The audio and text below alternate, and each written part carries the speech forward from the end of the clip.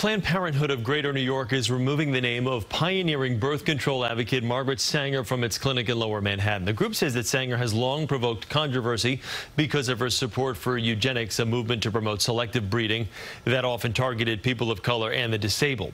Sanger was one of the founders of Planned Parenthood of America more than a century ago. The clinic on Bleecker Street in Soho will now be known as the Manhattan Health Center.